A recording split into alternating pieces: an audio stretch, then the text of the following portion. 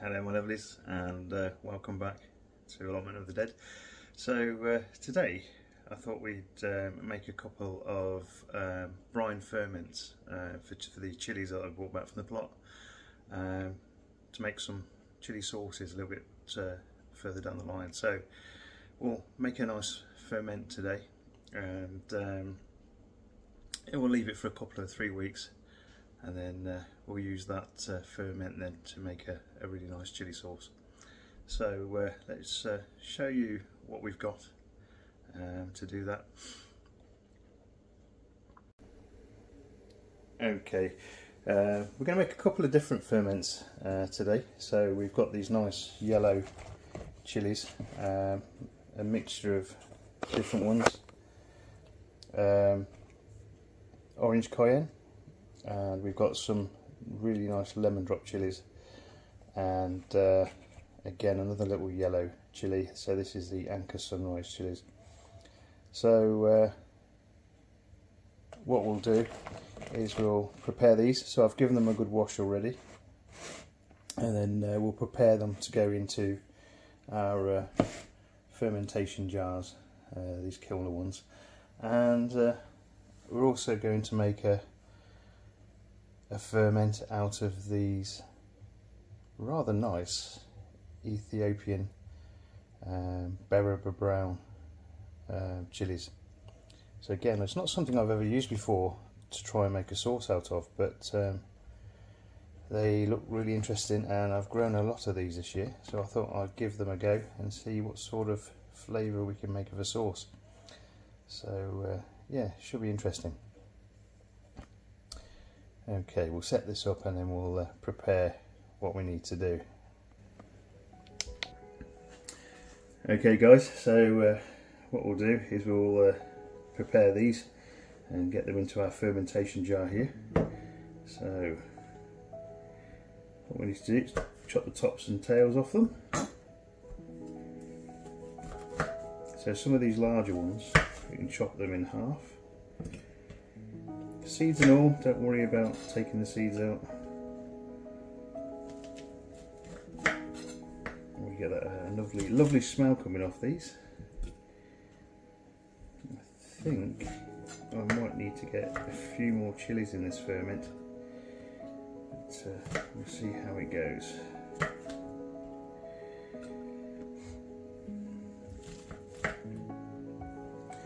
I wanted the base to be these yellow ones and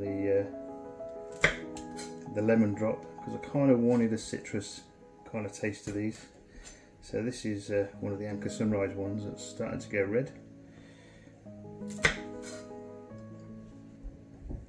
Okay. Again, these lovely lemon drop chilies. There's quite a bit of heat to them this year. I was quite surprised. There's one of the tasting videos that I did earlier on of these lemon drop chilies, but again a fantastic smell coming off these now. So see, this one's another orange cayenne, not quite ripe, but that'll add a little bit more flavour to it as well.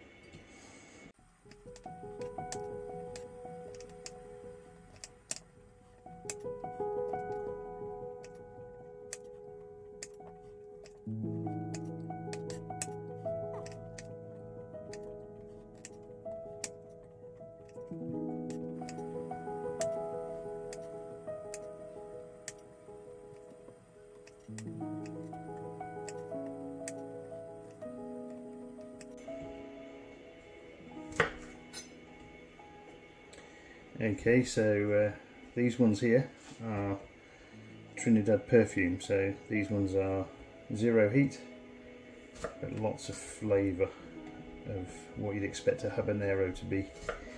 So these will go in as well. And looking at the jar, it looks like we're about half full.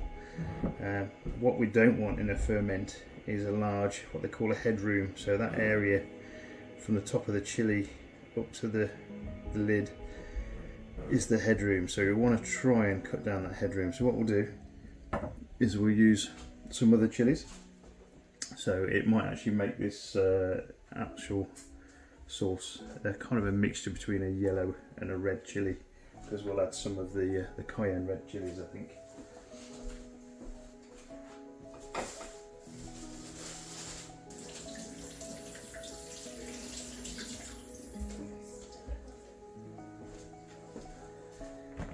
Okay, again, give them a nice wash. Make sure there's no nasties and germs and horrible bacteria and things on there, because you don't want to be introducing anything horrible to these ferments. Ferment fails are kind of when your things aren't clean. So these red ones I'm adding are a mixture of Joe's Long Cayenne, and there's a Chinese long chili, and some red flame chili as well. So we'll fill the jar up.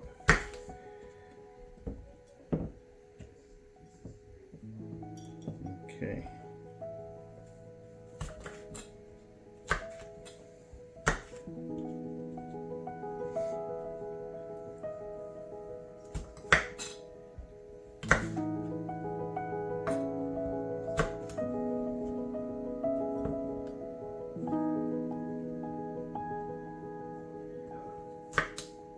Okay, cut the bits off with blemishes and things.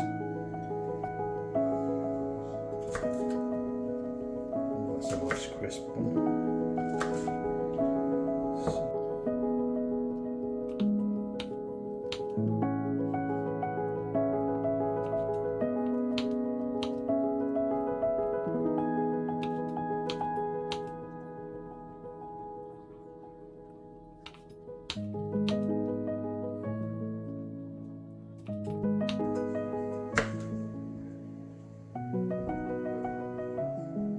Okay, nearly there, just a couple more.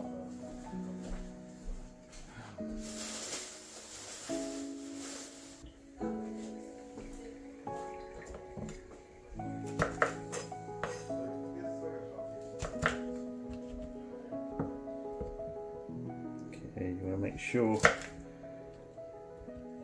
that everything is going to be covered in the brine, so again, cutting down that head space. This is going to make for a different flavoured chili, different flavours of chili in there. Will add to a multi kind of flavoured sauce. So the next step we need to do is make the brine solution. So let's see if we can move you here. So what we need to do is make up about a 2.5% brine solution. So we'll set that to grams. So what we want is 25 grams in a litre. So we're using rock salt here.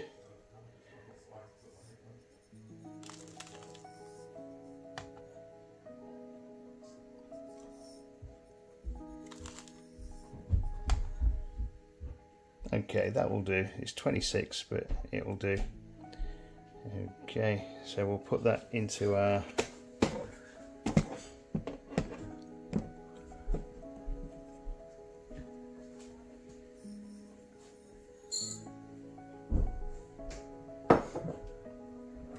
into our jug there. So what we'll use is a nice, hopefully good quality spring water. So don't use tap water for this.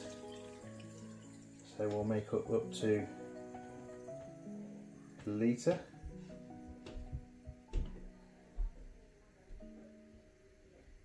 Okay, so that's a litre's worth. And then what we'll do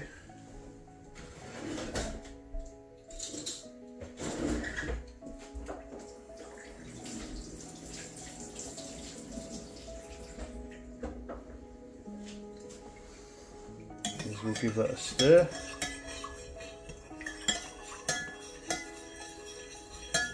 You want to try and get as much of this dissolved in the water as possible, because this will make your nice 2.5% brine solution. It needs to be above 2% really. If it gets us down as low as 1%, then it won't actually make the lactobacillus bacteria that you want to grow in this. It won't allow them to grow, or you'll get other nasty ones actually growing instead of it. Okay, so next step is to pour it into our nice fermentation vessel.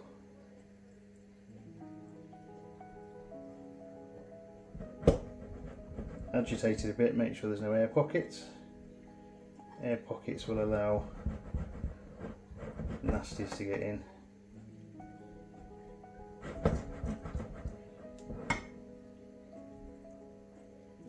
Okay.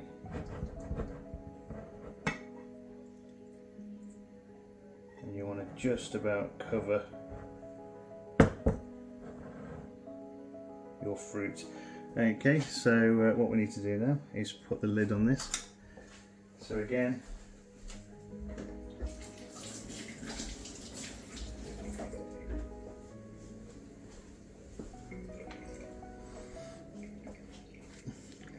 we need to cover up the top here.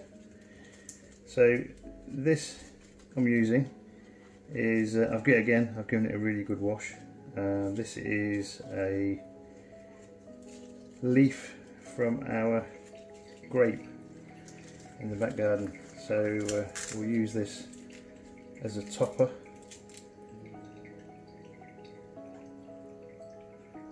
for this ferment, and then we've got a nice weight that comes with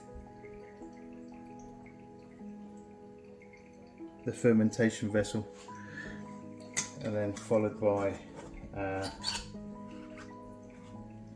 nice lid with it's got a nice little hole in the top, so as the gases are made from the fermentation, they'll be released into the air.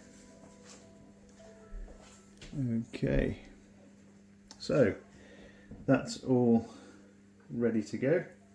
So what we need to do that again is put it into somewhere that's there you go, knock a few of the bubbles out.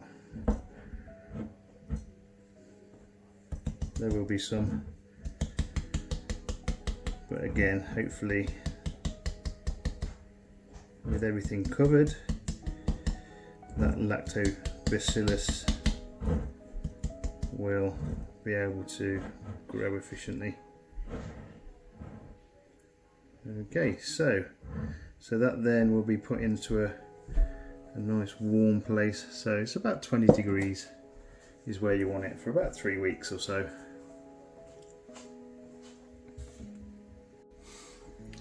Okay, so we'll do the same with these nice Ethiopian Berber brown chilies. So okay, I'm going to have to put that one to one side.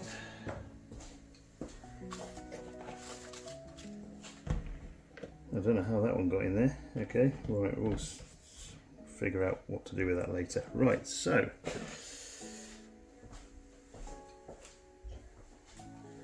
we'll get another one of our well-washed jars.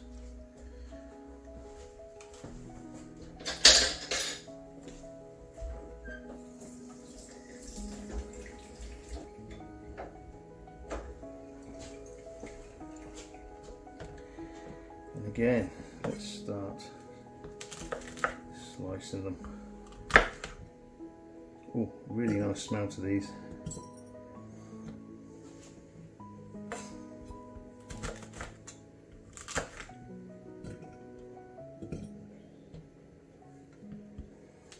There is some that are still slightly green, but that would be fine.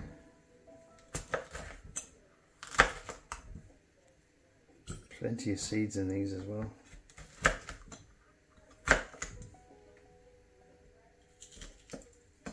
Wow, okay, we'll leave them in, should be fine.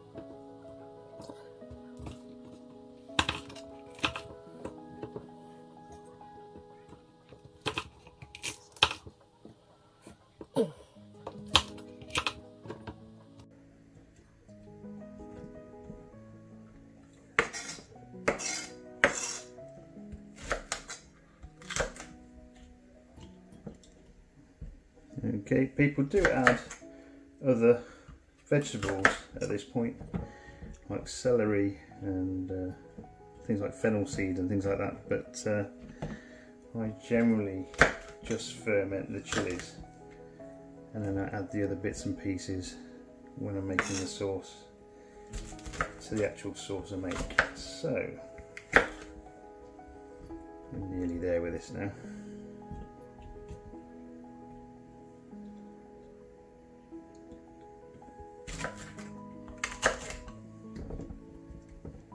Green ones towards the top.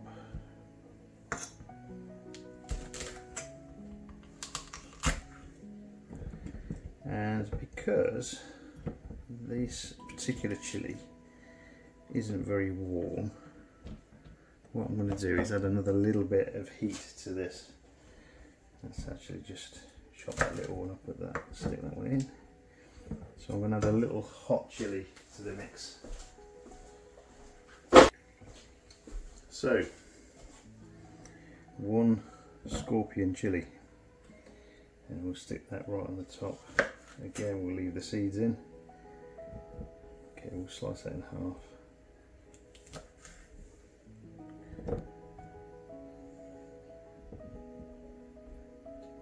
Okay, and again, we add the brine. It's got a bit of chili on the bottom.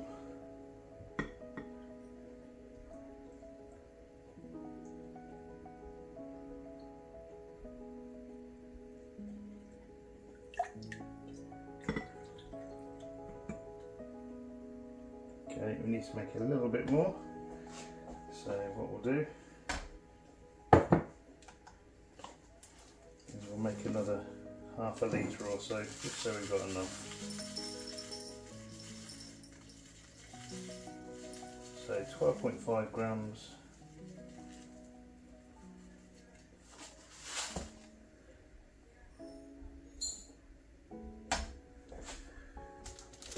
In 500 ml.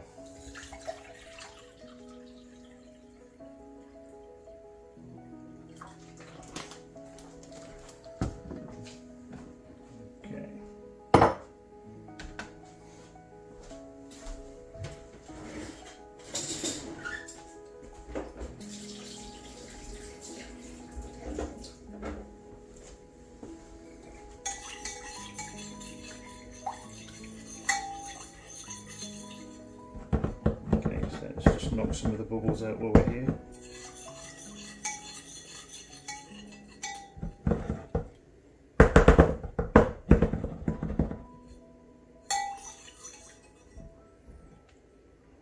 Okay.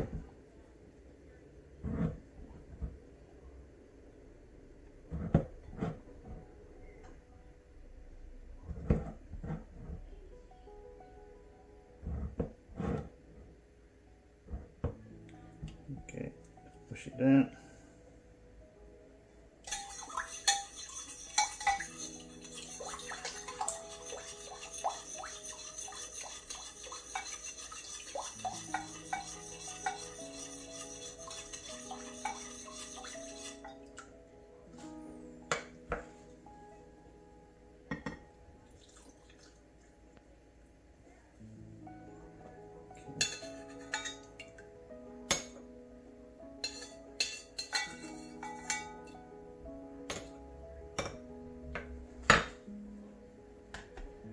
And again, what we'll do is we've got a nice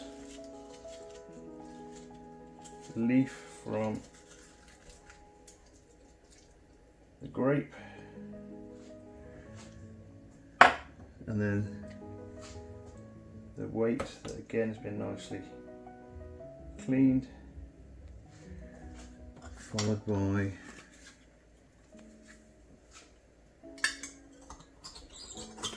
the fermentation lid. Okay, so it's got a hole in the top that will allow all the gases and things to escape as they're given off with the lactobacillus. Again, give it a nice couple of things to knock the air out. Right, get rid of those.